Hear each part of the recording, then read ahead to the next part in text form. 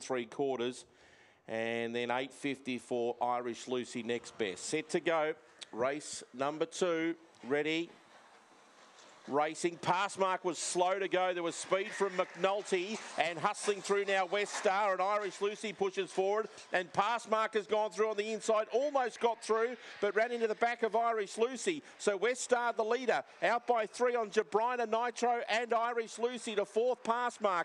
Next in the field was McNulty, further back to Bon Rose and George Jetson, but on the swing West Star got away. 5 in front, going well, charging away. Passmark up to 2nd, but West Star won it by 4 over an unlucky Passmark, and 3rd in, I reckon, Irish Lucy just grabbed Jabrina Nitro, who's in a photo with McNulty, who put in another dive late on. George Jetson next. Bon Rose was last. It's 29 and 78.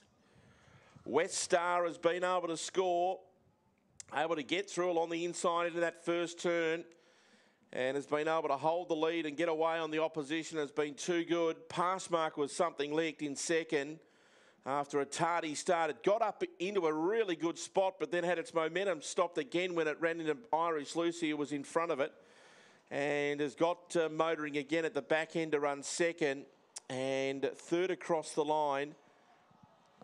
And just can't see the numbers all that clearly. It's 5 and 6.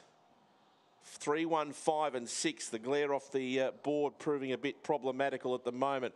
5.13, 19.02, 10.88 is the run home, 29 and 78 is the gallop. 3, 1, 5 and 6 are the numbers. 3, 1, 5 and 6. West Stars by Fernando Bale out of Van Nindy for Paula Bella, and it's win 2 from 8. 1 second Passmark, Fernando Bale, My Girl Kizzy for Jeffrey Britton, and 30 number 5, Irish Lucy's by Superior Panama, imminent for Jessica Sharp. 3, 1, 5 and 6.